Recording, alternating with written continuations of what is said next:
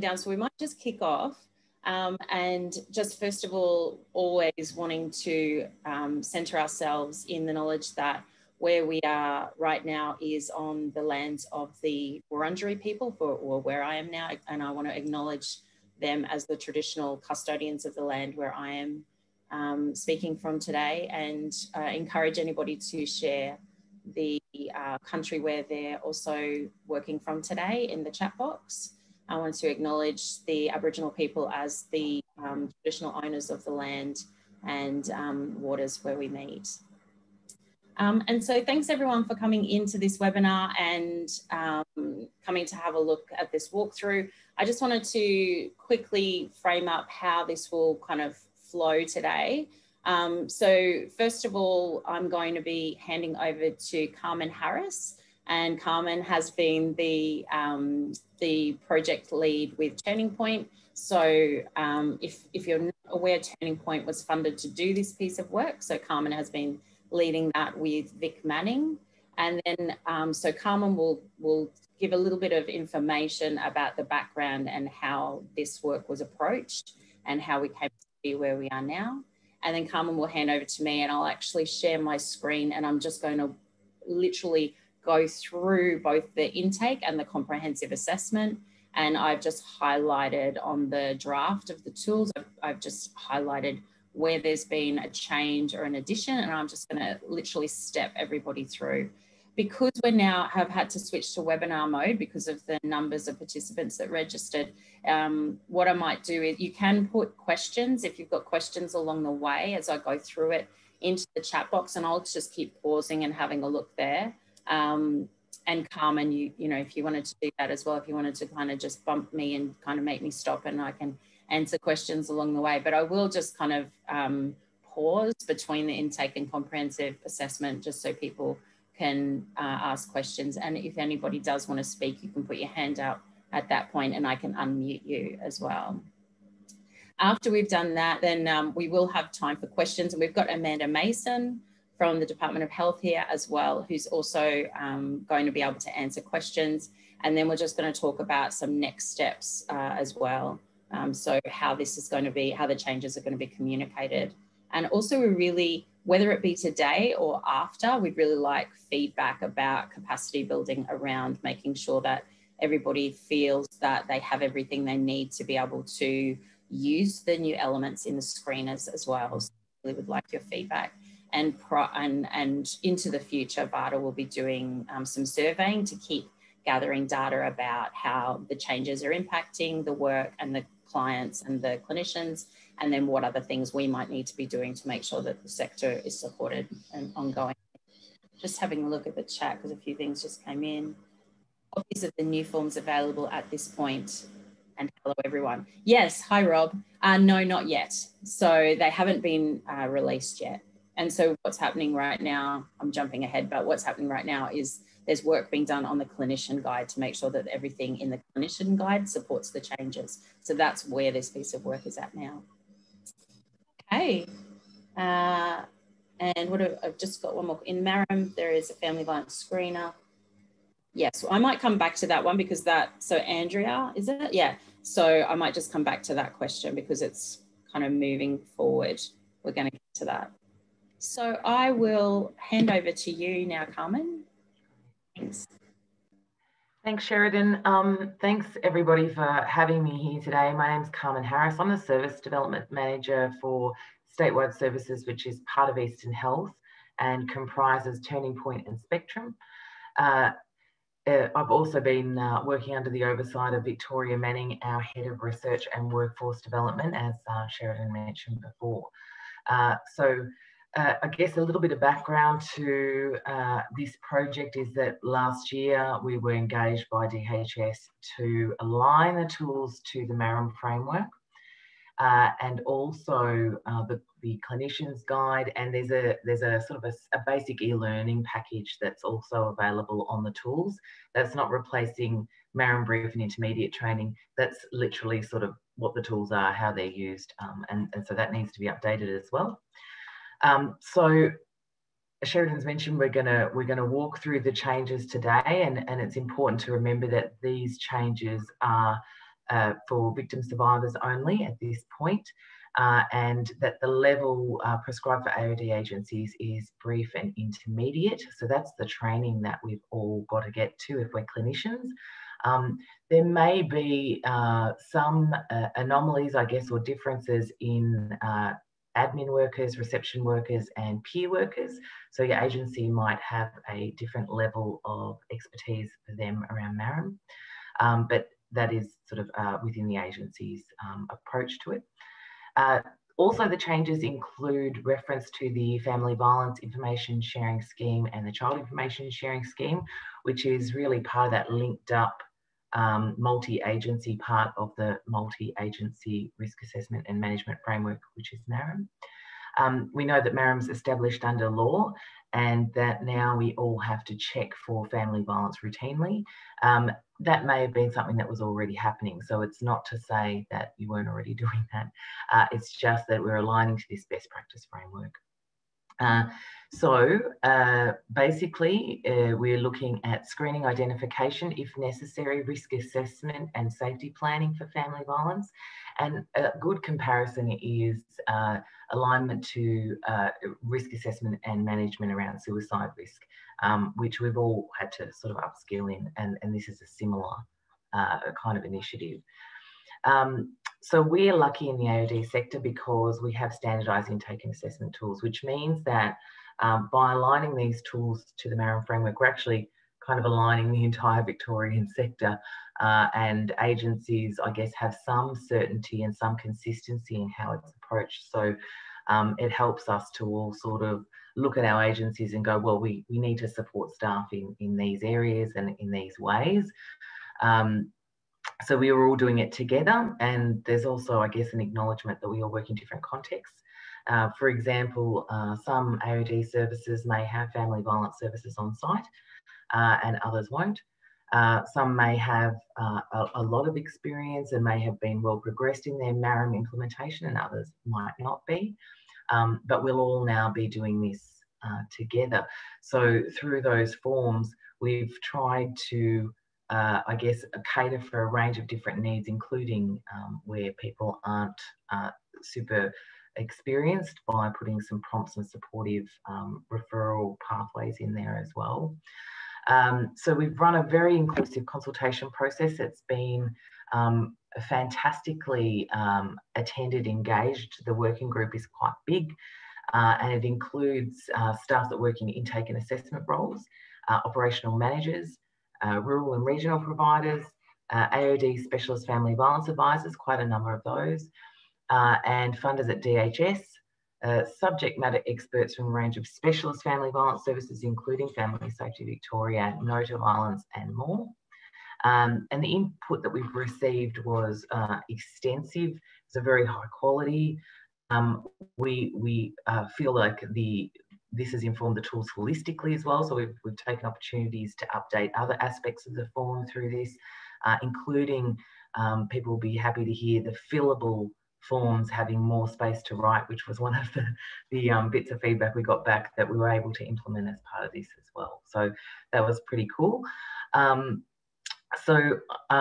guess what's happened around that is we've also put the clinician's guide out through the working group, and through that process we actually got a lot more feedback on the tools. We weren't going to implement any more feedback around the tools, but the feedback was, as I said, of such a high quality that we decided to implement nearly everything that came through the working group and various other avenues as well.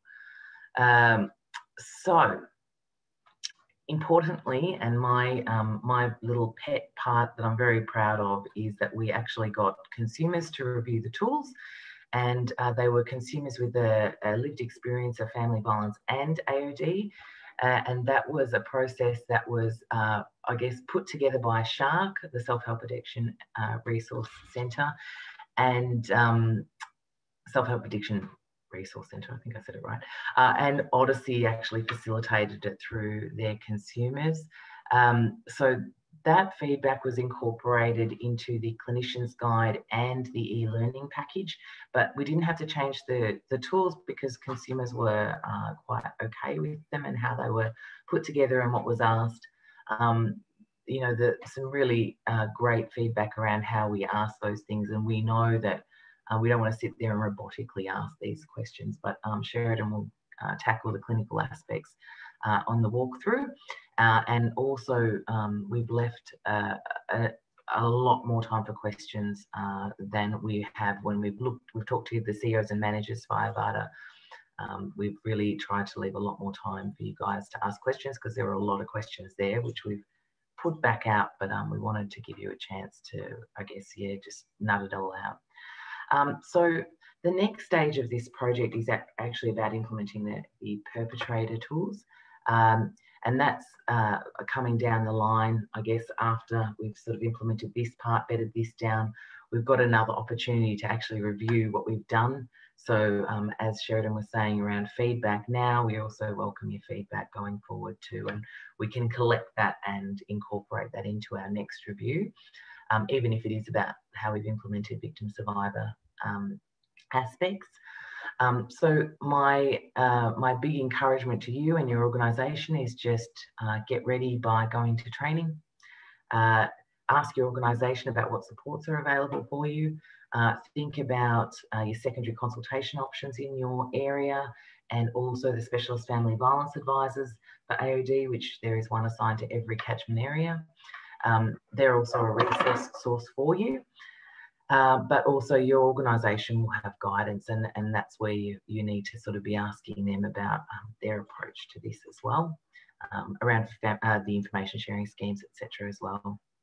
But yeah, basically very pleased that we've been able to get this work sort of to this point where the tools are ready to go, and pulling together the last little bits around the e-learning package and the clinician's guide now, and look forward to answering any questions you might have later. I'm just looking in the chat now, and I don't think anything that I can answer right now. Yeah, okay. So I'll hand back over to Sheridan, who's going to walk us through the tools. Thanks, Carmen. And yeah, Carmen just brought up a good point. Just if people weren't aware that at the CEO and managers meeting, they received this walkthrough. So we showed them first so that they could, and kind of started that conversation about that, you know, that they have to start to look at what, you know, looking at what it is that they will need in terms of policies and procedures, and which really is, you know, what MARAM alignment is about, MARAM embedding and alignment. And also obviously looking at what is it going to look like for their staff, and also if there's any kind of capacity building needs. So we've put that to them. Sorry, my eye is just being taken down to the chat box. Yep, great. I think it's the key that the AOD tools and clinician guide is applied in partnership with organisational policies and procedures too. Exactly. We've had a lot of conversations about that, which is why we've kind of gone backwards and forwards with some people within the working group wanting things in the clinician guides to be very, very prescriptive.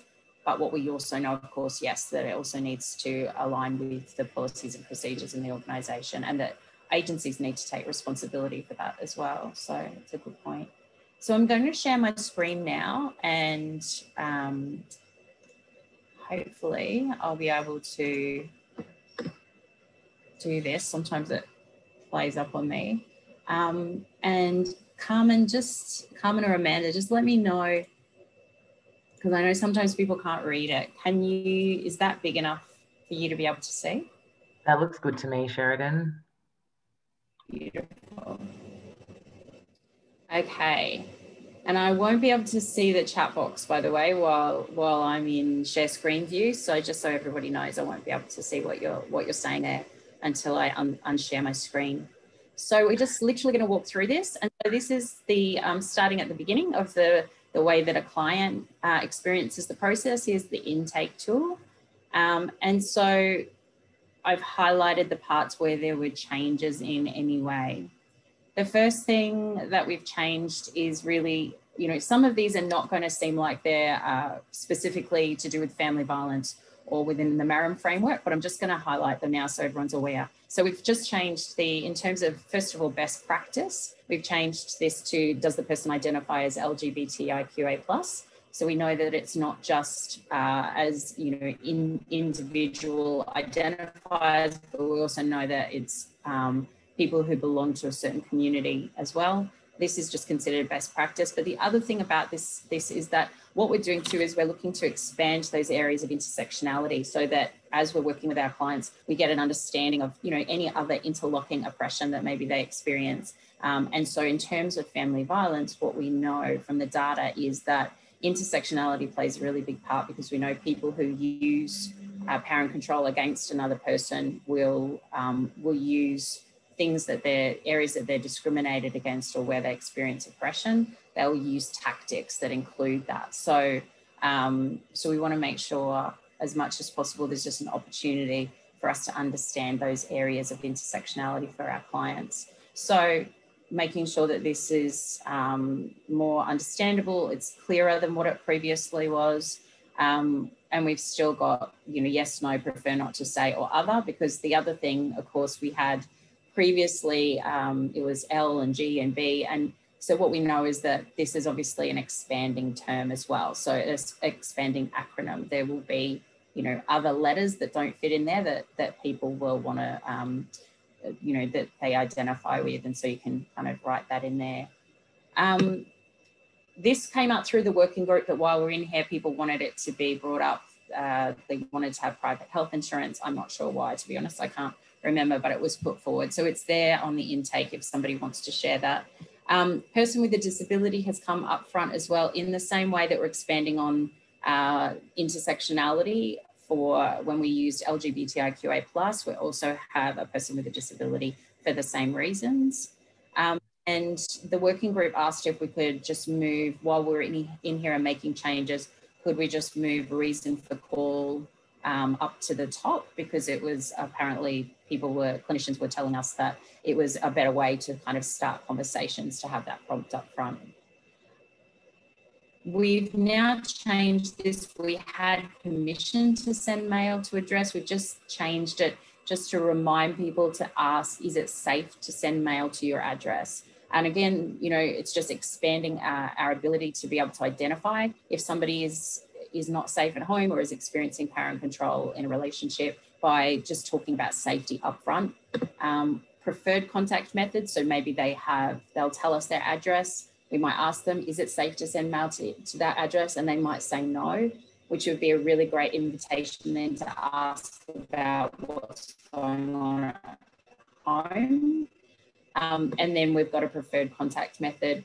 Is it safe to leave a voicemail? So we've just increased that conversation around safety, just to give us the opportunity to ask those nice open-ended questions around, or clarifying questions about what is happening for you. And then also, if there's somebody else that's got access to the phone, or there's an emergency contact, we're just going to ask, it's in line with the emergency contact, the relationship to the client. So this is all just about expanding our view of, if there's any, dynamics in the relationships, or if the person's not safe at home.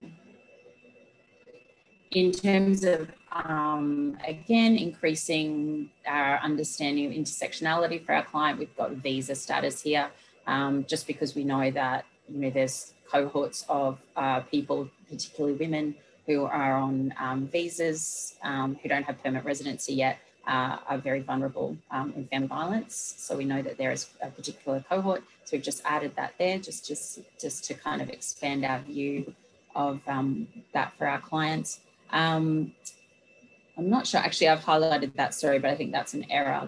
That was already there.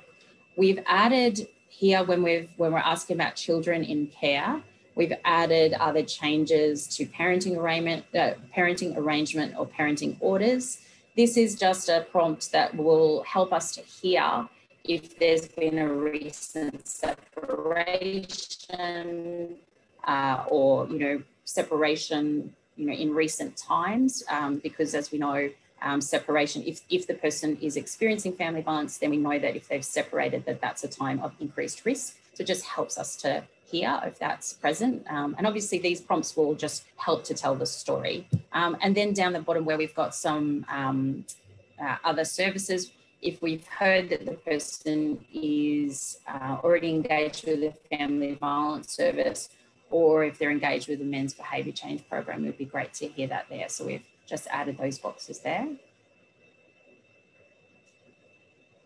Where we've just added here around risky drug practices, we've added injected by another. That's just to increase our scope of being able to hear if they're being injected by another without choice. So that's about drug use coercion as well. So coercion using substances. And again, this is another one of those questions that just got brought into the group because while we're in here. So can I just check you can definitely hear me? Because my computer is popping up saying my internet connection is unstable. Everything. We can hear you, Sheridan. There's a few times where it goes a bit slow and then speeds up, but yep. Okay, all right. Yeah, got that robot kind of voice going on probably. Are you taking any medications for your mental health? Was not specifically around family violence. It was actually a question that some clinicians brought into the working group and said they wanted in there while we were making changes. Now, where we go down here, so we've got, we've added a question about whether the person has a current family violence intervention order. This was actually, you know, one of the things we're really aware of is that the brief to Turning Point was that they needed to just align with victim survivor guidelines and tools. And so what we know obviously is that perpetrators will, you know, one of their tactics is to identify themselves as a victim. And so it can be really, really complex work when we have somebody who you think maybe is actually using parent control, but will identify as a victim. So we've tried to think about ways that while we're not trying to increase the perpetrator work within the intake and comprehensive assessment, we do also want to find ways to help tease out and help the clinician to be able to just be able to make that assessment. And so putting a current family violence intervention order just is one of those kind of strategies about helping somebody here.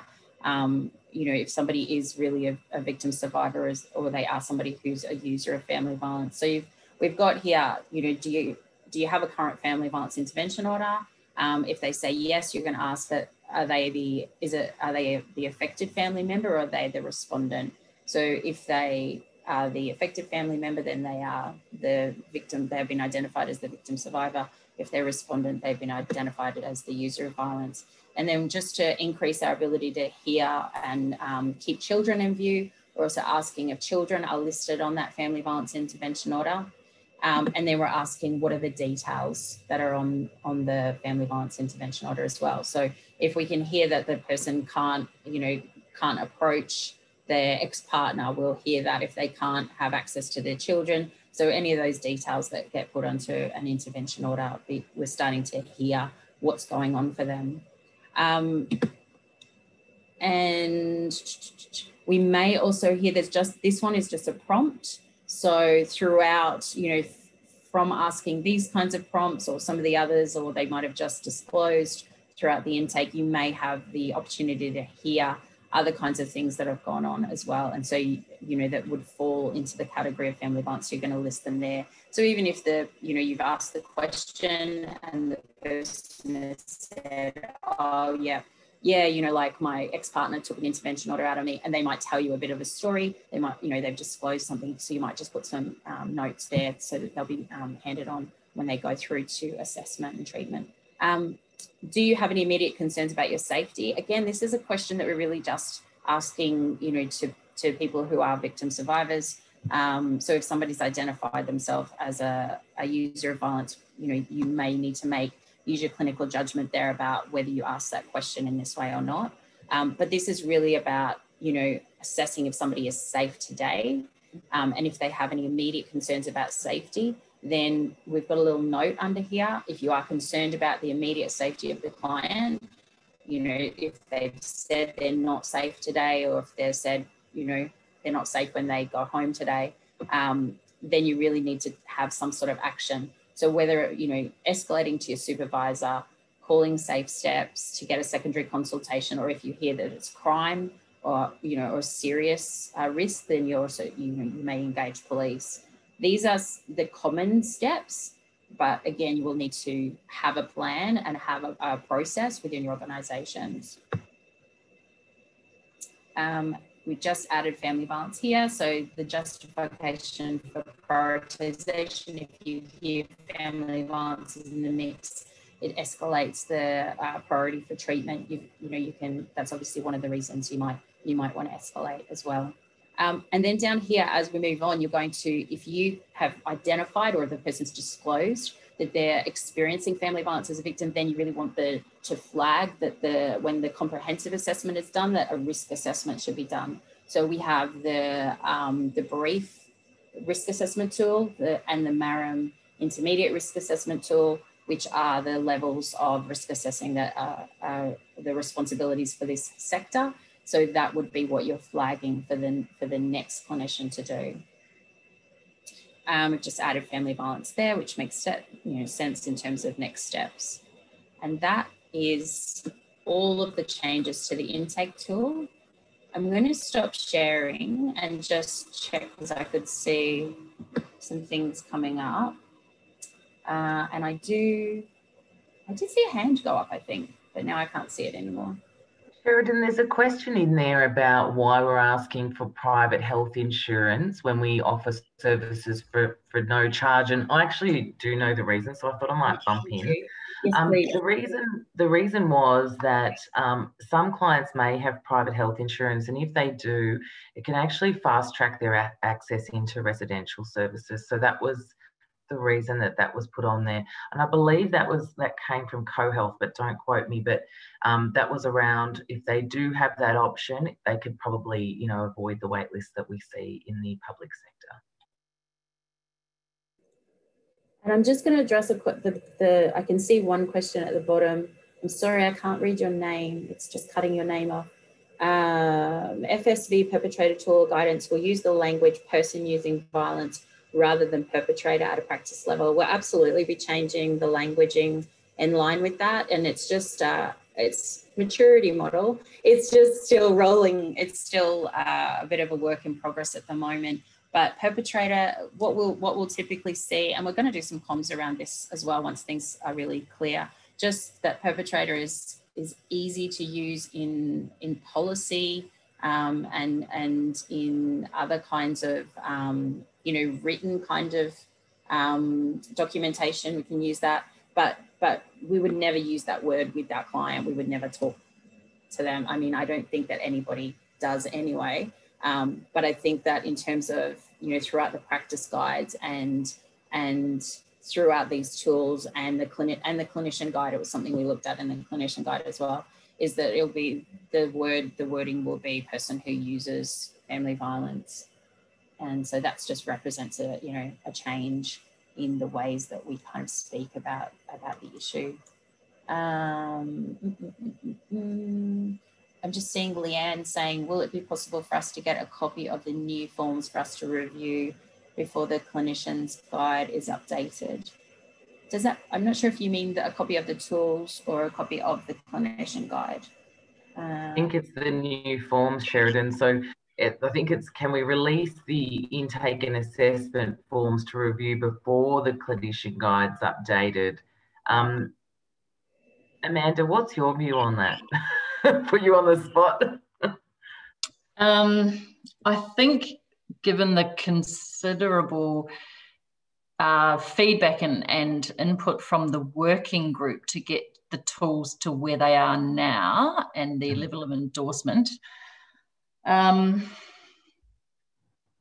it would be sort of with the view of, perhaps correct me if I'm correct, if I need to be corrected here, Carmen, it would be not so much for information rather than consultation or changing any changes. Yeah. Reluctant to say, but given the amount of consultation work that's gone into developing the tools at the moment to reflect MARAM, I would be reluctant to sort of delay their release by gathering further input, and that this group, this clinician group, your input is obviously incredibly valuable. So feel free to provide any input now during this meeting on the tools. But yeah, that I think you were, correct me if I'm wrong, Carmen, adequately sort of represented on the working.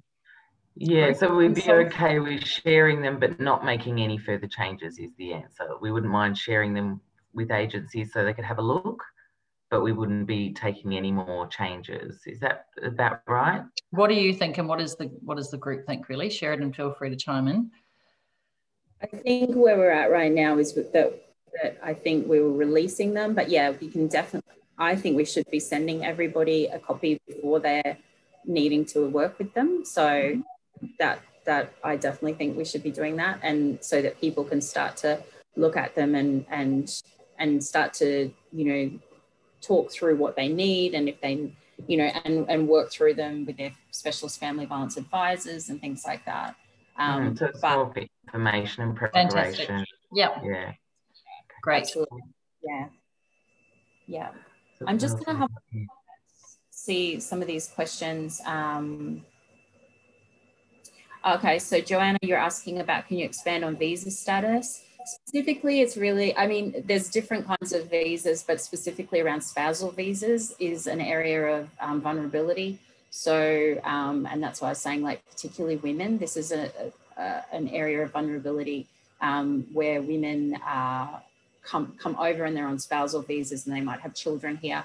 And to understand the nuance of that, because we know that they are, you know, the tactics around having them sent back, the ways that perpetrators can do that. I mean, they don't have access to things like Medicare, they can't work, you know, there's a lot of different barriers for them. So just understanding if they're on a spousal visa, so we can listen out for if there's any of those identifiers of parent control in their relationship. Just because they are a vulnerable group, and it's an area a lot of them, you know, will have English as a second language a lot of times, things like that. So they do experience a lot of barriers, and those can be used as tactics against them, and specifically if they have children as well, so that they can have their children removed, things like that. There's just a lot of ways that we know that violence can have tactics against them. So just trying to expand our view of them. Is there an option to omit gender-biased behaviour change programs to just I suppose the thing is, eventually it will look different. The languaging around this will look different, but right now what we're just trying to do, it's a name right now. So I suppose what we've done is, I mean, it's possible to just put behaviour change programs. I think what we've done is put the name because it's called that right now. But I agree, it will change in the future, Brendan. And we know that there's different kinds of programs, like for at Drummond Street, you know, actually they're sort of changing right now. But yeah, there are different behaviour change programs for different genders. And I think we were just writing the name of the one that's now. But yeah, I suppose it would still make sense. People would probably still understand what it is. So it's a good point. We might look at, I might make a note of that for when we're doing other changes later in the year. Sheridan, it looks like there might be a little bit of confusion here. Should it not be the level of danger the person is in that determines their fast tracking rather than their ability to pay? That was in regard to AOD services, not and obviously risk is an aspect in prioritising people for access to services too.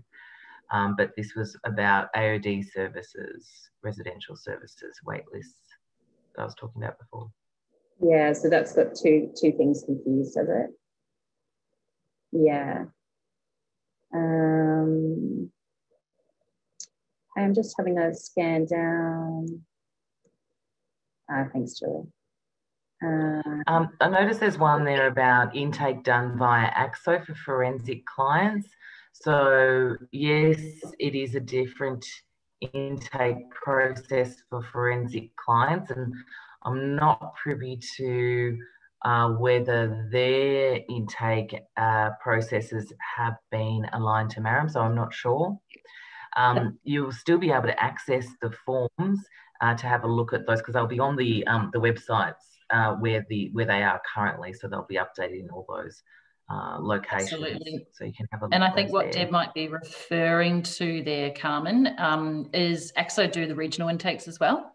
So they conduct the forensic intake service plus the regional regular intake service. So they will be using, your AXO regional intake providers, they will be using these tools, these new updated tools. And like Carmen said, they'll be published on the website.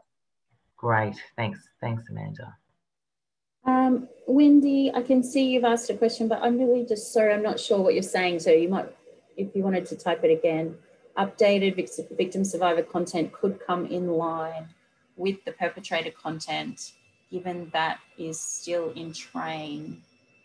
Sorry, I'm just not really understanding your question. So if you want to retype it or put up your hand and I'll unmute you, you can do that. Sorry about that. Just not understanding. Hang on a sec.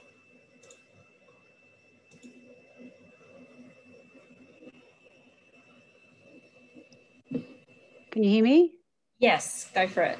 Sorry about the cryptic message. I was trying to be clever and concise. What I mean is that some folk are wondering whether any additional changes to the tools in their current form that takes the victim survivor focus, if there's more feedback that could be received, and obviously that's not possible right now. But given that the tools will undergo another reshaping as the perpetrator tools become more available, will there be an opportunity for AOD sector to feed back and tweak any of these changes that are about to be launched? Does that make sense? Yeah, Wendy, absolutely. I think that we're doing our very best to do the very best and most comprehensive job we can this time. And as Amanda was saying, the feedback rounds were actually extended quite significantly to take on further feedback. We've got to draw a line in the sand somewhere.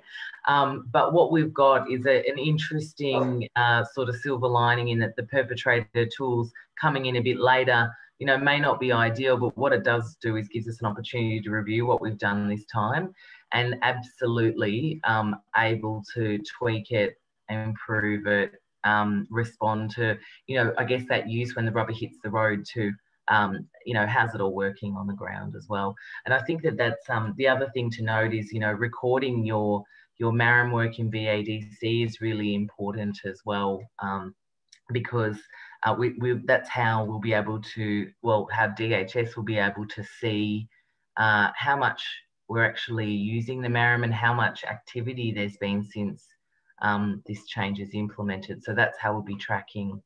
That's how they'll be tracking that. So yeah, thanks. Absolutely. Yeah, thanks, Carmen. I just thought folk would find that really reassuring. That's all.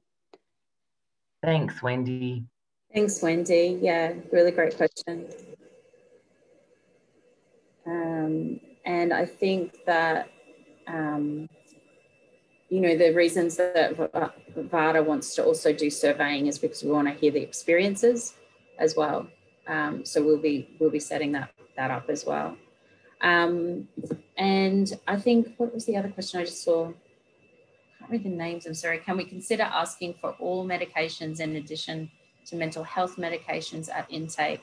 I think the thing is too, like, because a lot of these are prompts at intake, I think what I hear is that clinicians are doing that already. They're asking for, you know, current medications, tell me a little bit of, you know, what medications you're currently on, and then furthering, you know, what medication, and hearing what they take, and then clarifying, you know, so those are for mental health and these are for this. So I think that's going on. So you can always do that. I know that's a part of the practice. So I think I've answered most of the questions. Hang on, may have missed it, but a note around elder abuse as well. I hope that makes sense. Yeah. So we have specific tools and guidelines coming out about, I mean, I don't know if you want to speak to this, Amanda, but there are specific tools and guidelines around elder abuse as well. And that we've not specifically done that work, but it doesn't mean that you won't hear that. You know, obviously you hear that already in your work when that is happening. But Amanda, did you have anything else that you wanted to add? No, nothing else to add to that apart from the MARAM does incorporate elder abuse, all kinds of family violence, including elder abuse as well. So the framework will certainly have advice on that. And that's where your organisation's policies and procedures come in. I mean, there'll be differences around adolescence as well. I know at Eastern Health we have a family violence policy that covers elder abuse as well. So, yeah, there should be organisational guidance around that as well, including working with perpetrators at the moment too, and what the guidance is for that, given that that's not part of this alignment. So your org should be able to give you guidance, your seniors and your team leaders, etc., and point you to the right documentation.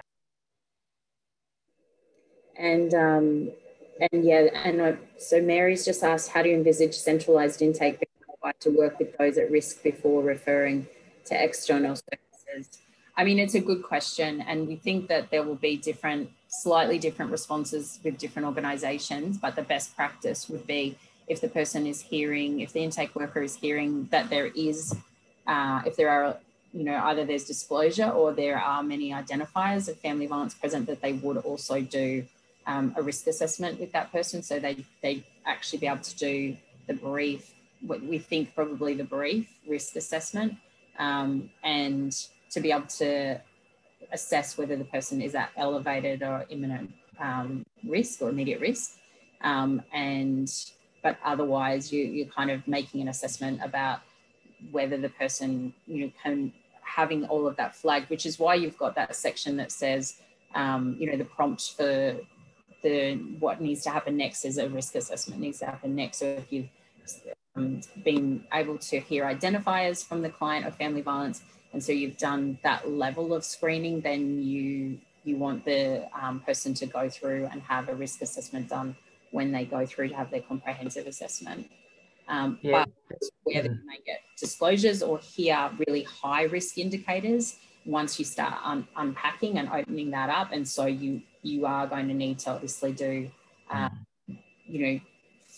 put a focus on, if there's high level family violence at play and you're at that intake level, you are going to have to stop and do the risk assessment with them on the phone if possible at that time. The working group actually mentioned that most of the time risk is flagged at intake for the assessor. So we'd sort of do it in line with other risk management where, if you notice that there's really concerning risk or high risk, like Sheridan was saying, that you'd stop and deal with it as you would with suicide risk. But that generally the practice at intake is to flag risk for assessment or make a referral. So it's sort of about, if you think about it in line with the way you manage other risks, I think that that's a pretty good way of thinking about it, because we know that intake is a very brief 20-minute type of interaction with the client. It's obvious, sometimes it's a conversation. You might not go through the intake form verbatim either. You might sort of fill it out based on a conversation and integrate your risk assessment. The idea is that we routinely screen, that we have screeners and prompts in it that help you to know sort of what the minimum level is. And that's sort of what we've done with the intake form. But as Sheridan said, just like any other risk, if you're concerned or it's looking like it's a higher risk situation, then, we would deal with it, manage the risk, and record that in case notes as well.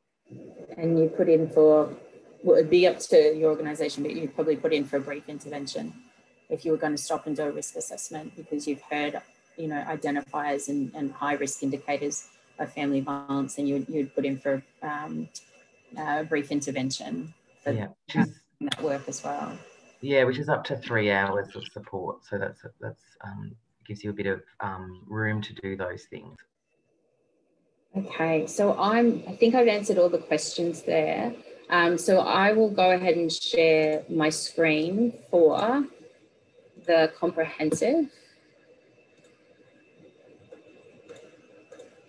Okay, so hopefully you can see this. And you probably no surprises, this is where most of the work is done, because obviously most of the time you're face-to-face, you have more time, and you have the ability to do a deeper level assessment. So the first thing we've changed is on the very first kind of page that lists all the optional modules. Optional module is now obsolete.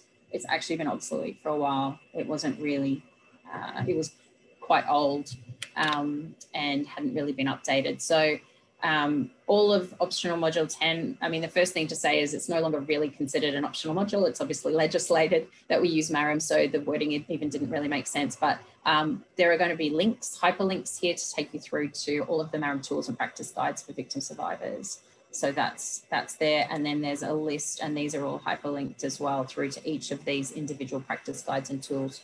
And it says for victim survivors only at this stage. So obviously that will change later in the year when the next revision's being done. So all of the different tools, so the screening tool, a basic safety plan, the brief risk assessment tool, and the intermediate risk assessment tool, and the child victim survivor risk assessment tool are all linked there. And so obviously as we go through your audit and DUDIT, obviously they are standardized screeners, validated tools, so that nothing's been touched in there. And your psychosocial section is exactly the same. And so where we've changed is just down here in section 2C. We just have, again, to increase the visibility of children and see them as victims in their own right, which is obviously an aspect of MARAM. We just have put a prompt in here about if there's any DHHS involvement or child protection involvement, and if so, could we get the name of the worker and the contact details or where they work, and also making sure we capture the child's name and date of birth.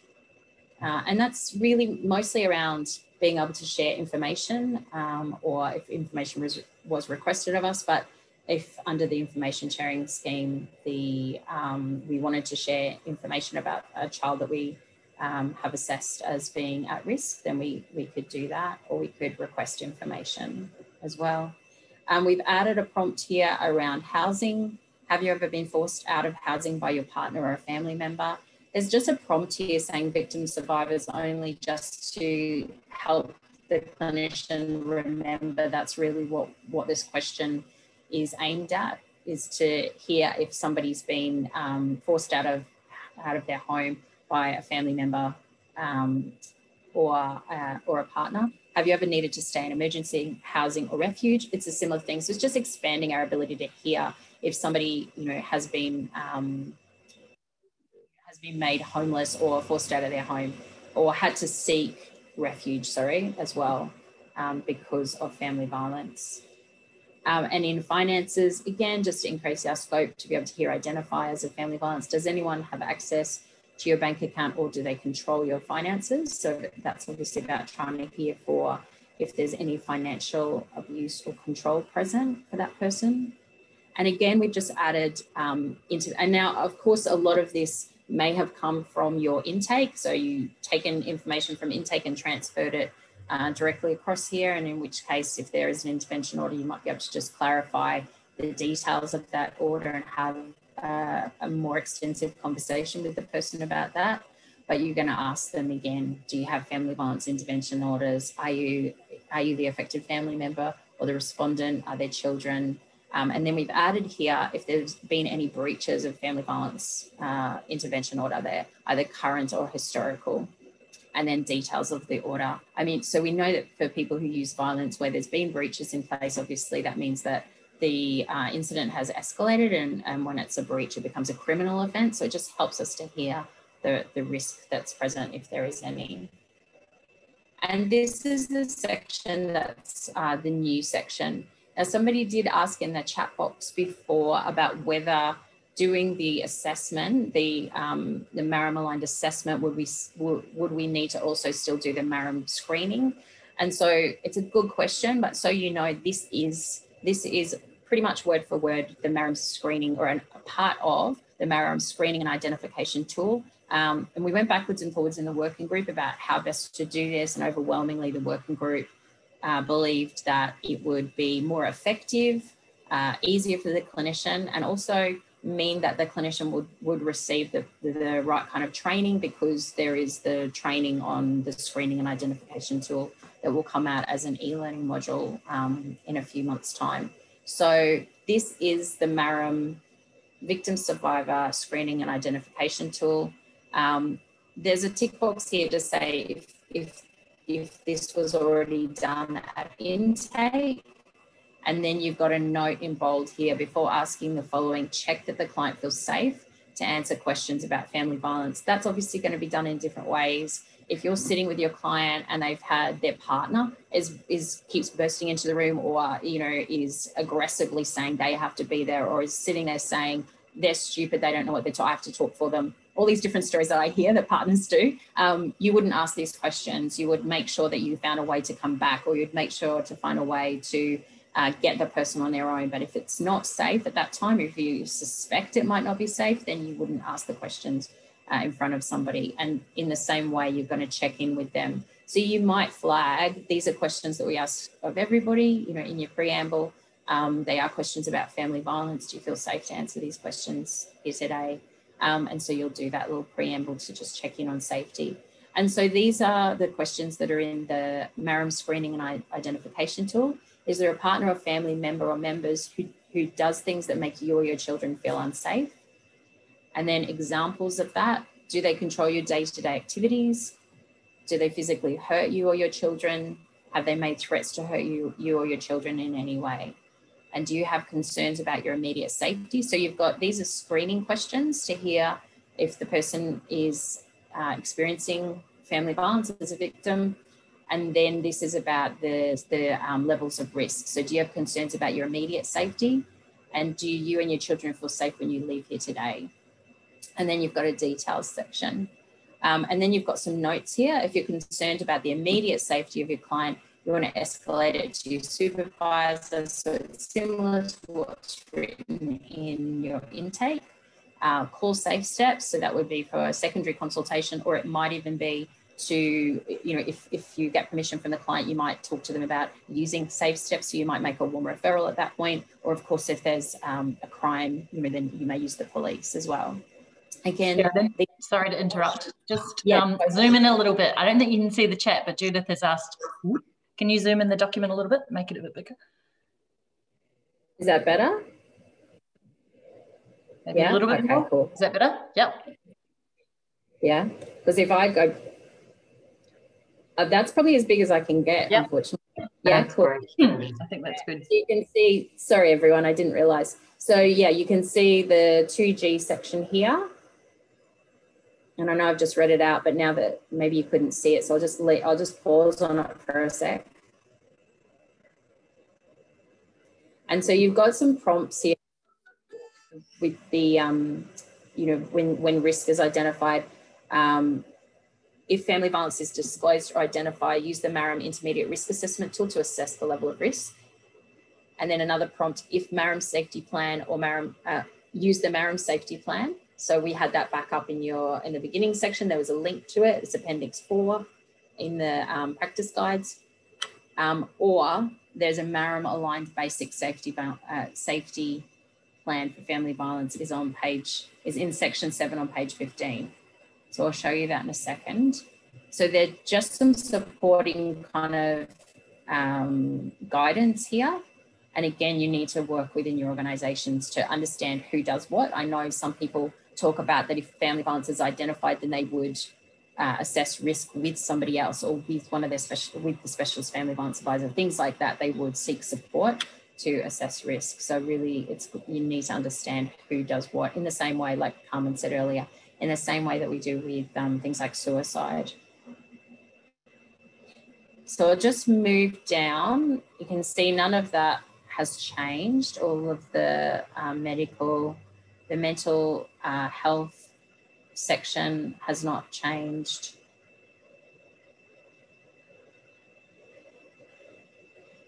Mental state and prescribed medications.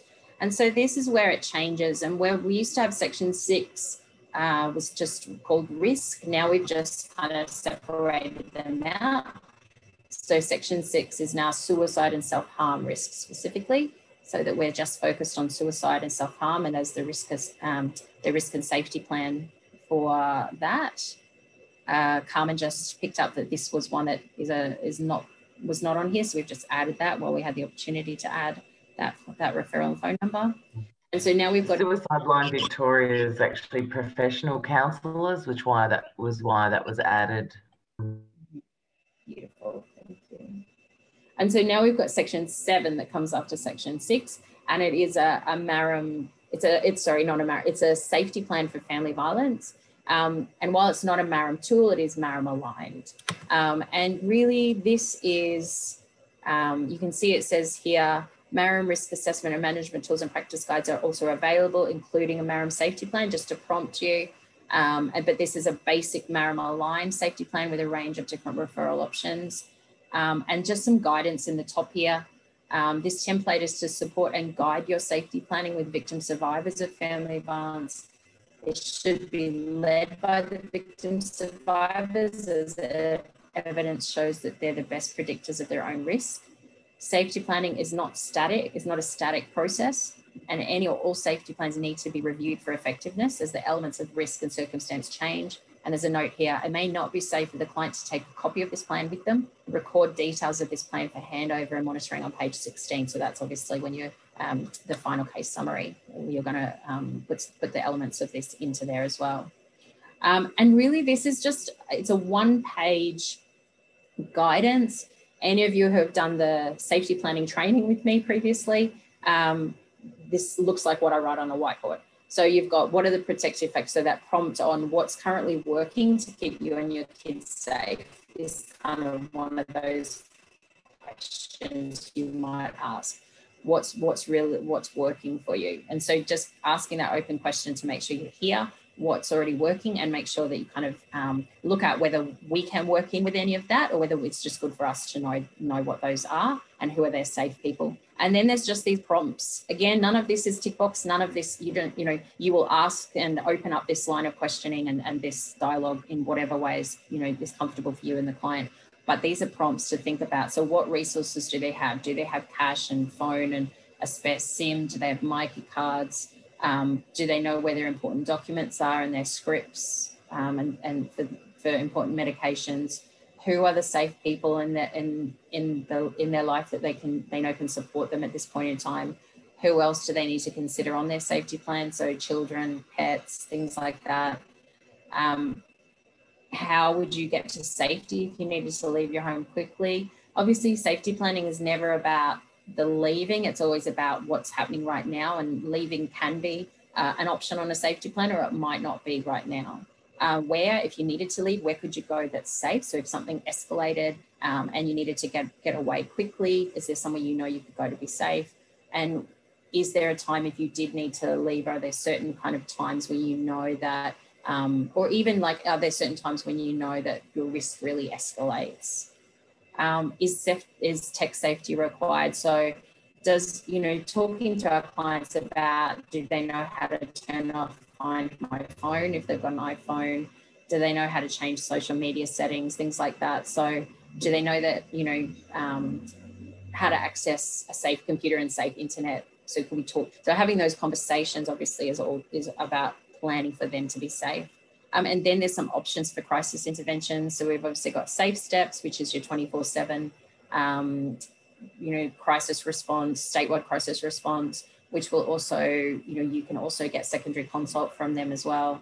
And you've got your sexual assault crisis line, 000. We'll just put obviously a little flag. Victim survivors, especially rural clients, they may not choose to use the police because the police may be engaged with the person who's using violence against them and things like that. So we just need to make sure that we remember that they're the best predictors of their risk and they have to lead this process.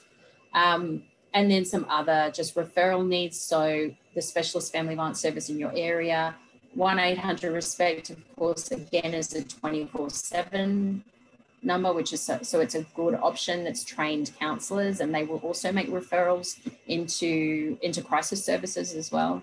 The Orange Door, if you've got one in your area, are there other culturally specific services? And so, there's just a few options just to help your thinking while you're doing safety planning. Existing supports, and also if there's a consent to contact other people to get risk relevant information. And then if there's anything you're going to do to follow up, this is just to keep us accountable as well. And if there's permission to share information, I mean, that could even just be, you might talk to the client about, look, in this team, we work together as a team and I really want to share your information with my supervisor. You know, it could even just be things like that. And then your final case summary. We've now brought in those new aspects here to make sure that they're all recorded as the person moves on to treatment or wherever they're going next. So we've obviously separated out the suicide, self-harm. So the new section 6 is all there. And now we've separated out the section 7, which is the family violence. So you've got, you want to tick if you did a risk assessment, one of the, either the brief or the intermediate risk assessment, you're going to tick that. Or if it wasn't, if you weren't able to do it today, you'll tick no, and you'll put some notes down here in the detail section as to why. So if the person didn't want to complete that with you today, or there wasn't enough time, you're going to make some notes here so that you can follow on with that the next time they come in. Did you get to do a safety plan with them? Yes or no? And again, you'll put some details down here. Did you utilize the FIS or the CIS? So did you talk about, did you request information from another service to help you understand the bigger picture about risk for this client, or the same for CIS for if there are any children in the scenario as well. And again, you just want to make sure you put all the details down here. And then if you did do a risk assessment, you would have come up with a level of risk that the client is assessed at. So it requires immediate protection, serious risk, elevated risk, or at risk are the levels for the MARAM brief and intermediate risk assessment tool. So you will have a description of those in the clinician guide, what constitutes those levels of risk. But of course, I know many of you have been to the brief and intermediate training. So whether you got to do the face-to-face or the webinar, it will also be in the e-modules training that's going to come out soon for brief and intermediate.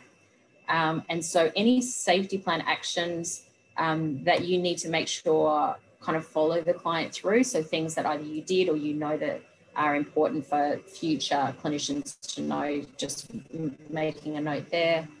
And then just at the bottom, if throughout the assessment, even though you're not screening specifically for somebody being a person who uses family violence, they may have disclosed through talking about intervention orders, you may have learned that they are somebody who's used violence. So you just want to make sure that you put information down here as well.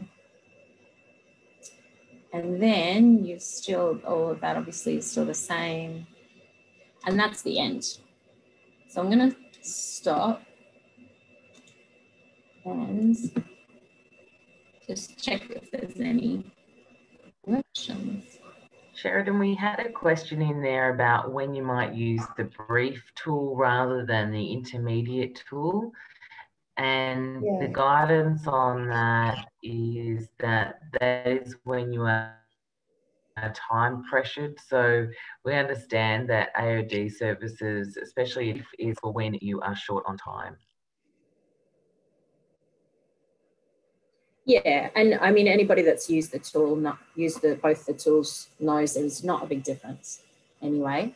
So yeah, if you need to be quick, if you need to be quick with risk assessing, then you'll use the brief. But there really isn't much difference in the two different tools anyway. I'm just having a look at the chat box. Okay, yeah, so I've seen that. Will they change DHHS to DFF8? Good question.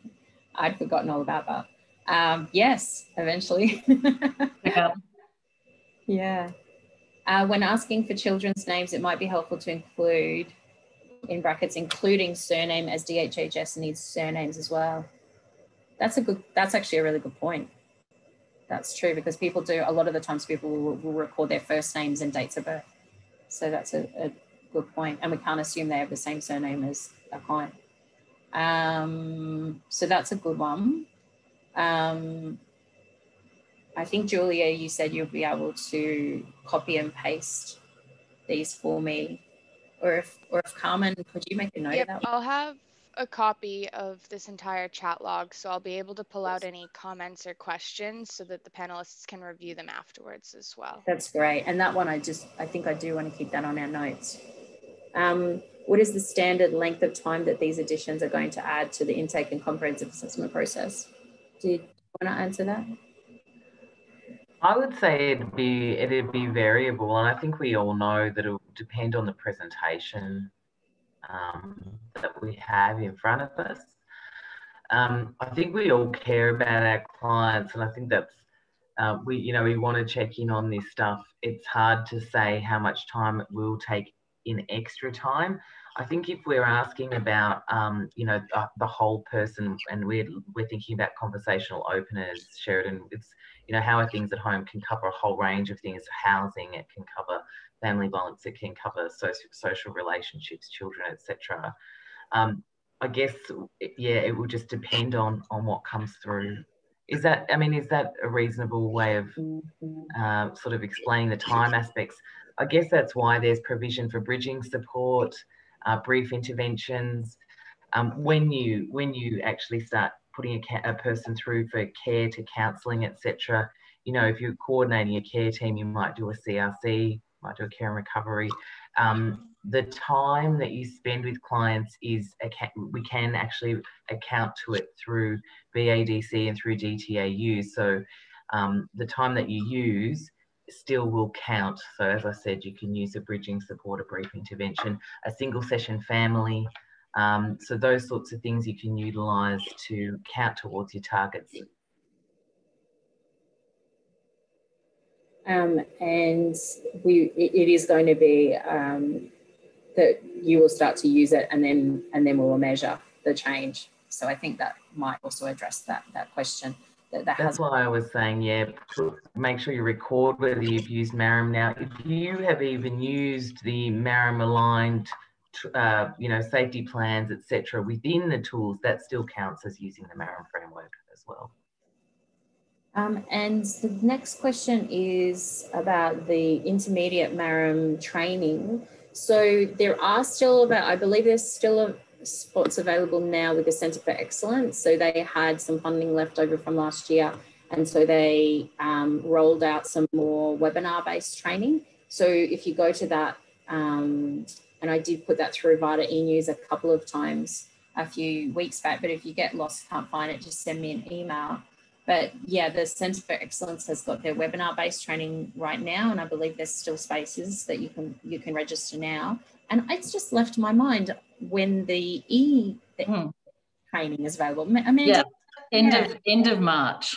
So end of March it'll be online, and everyone can access it at their leisure. E-learning. Yeah, so you'll be able to do it in e-learning, and and so Vita will be sending that out. As soon as that's available, we'll be communicating that to CEO and managers, and also Vita e-News. Sorry if I missed, but when will these new forms? So we don't know exactly a day yet, but it looks like Easter. I put my bets on Easter. It looks like it'll be out just after Easter, I think. Very close, yes. Yeah, it's very close, and it's really just about getting the clinician guide ready to go with it. Is there guidance that if serious risk or about I don't know if I can.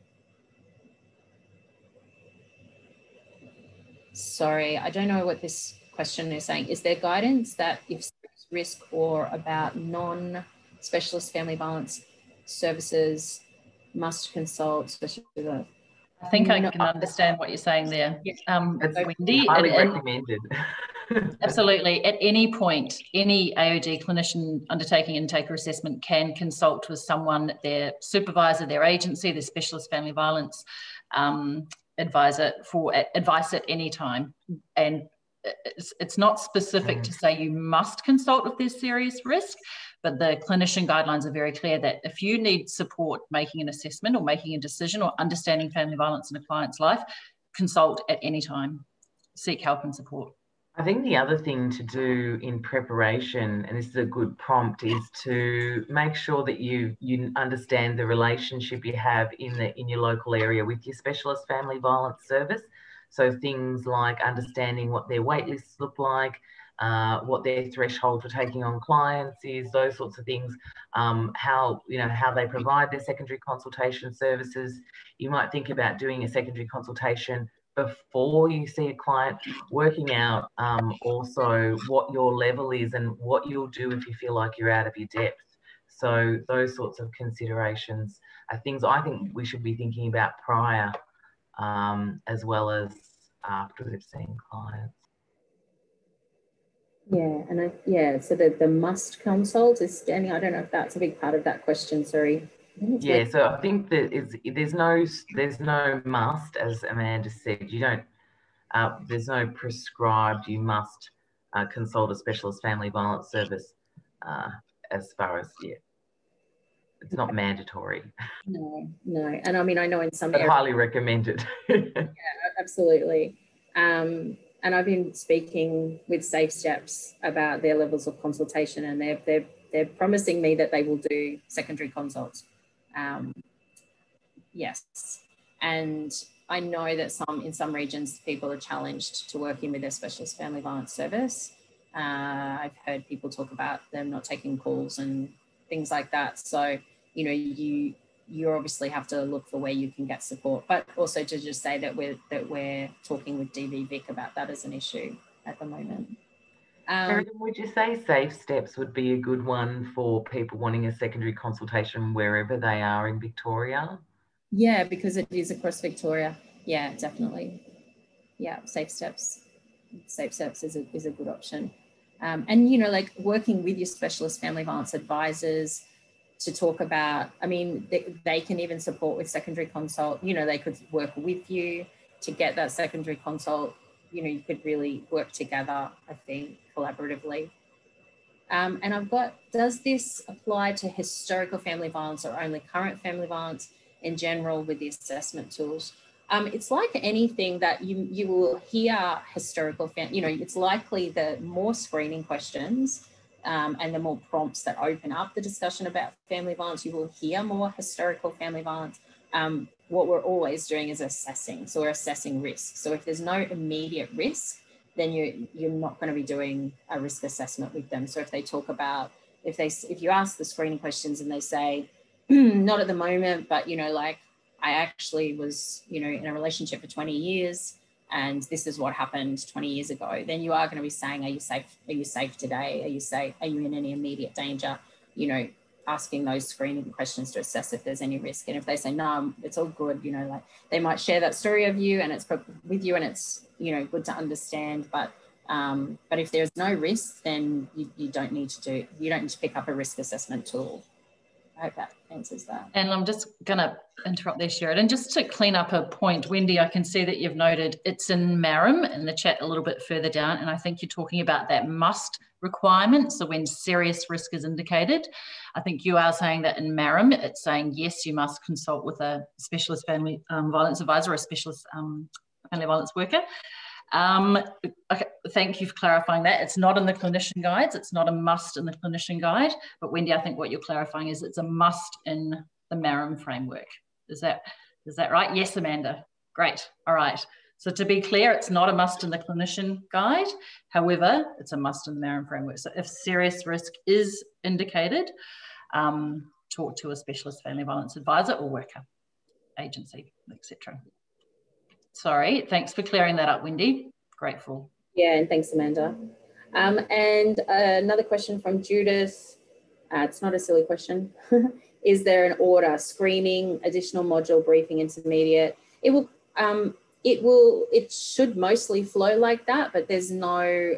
And I think when you say screening, I'm not sure if you mean screening as in the intake, or so I'm not sure if I'm understanding you correctly here.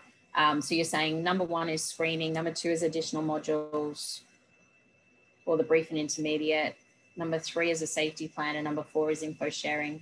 You might find that you're doing safety planning and you might be seeking information, using the information sharing scheme to seek information as a part of the safety plan. So it really will depend on the circumstances. For instance, I was supporting somebody recently with a secondary consultation, and they had a client who was being told that their partner was getting out of prison.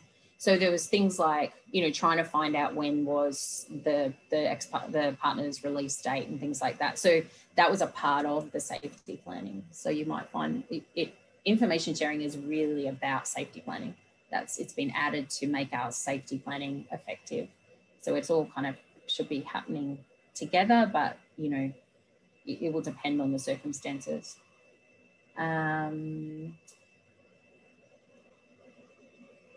Right, intermediate assessment tool model. Okay, I think we might have addressed that. The question below that about using the new screening and assessment tools without specific training in the tools themselves. So no, so that's a point of confusion to clear up as well. So you shouldn't use the MARAM brief and intermediate tools without getting the training, but you can use the screeners and prompts and referrals within the tools themselves. They're designed for sort of, I guess, that low level of skill. But everybody should have a look at them and actually sort of ascertain where they're at to for their professional development, but also to sort of get support around them for when they, you know, if it does come up in a session with a client. And I suppose that this person, I'm not sure, but you might be related, you might also mean the screening and identification.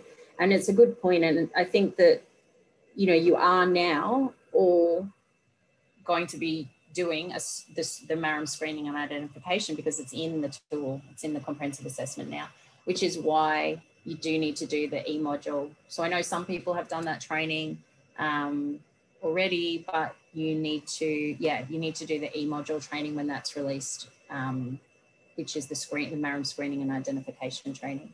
I think there's been some confusion around and I do think that hasn't been great communication as well around what is the training and what's what. And so sometimes people have gotten confused and thought, well, I don't need to do the screening and identification training. Like they've thought about it as levels of responsibility as opposed to gaining the skill in using specific tools and being able to do the work around using those tools. So definitely you want to do the screening and identification e-modules when they're released. So that will support you to do the 2G section, the new section of the comprehensive as well. The prescribed training for the sector is MARAM brief and intermediate, isn't it, Sheridan?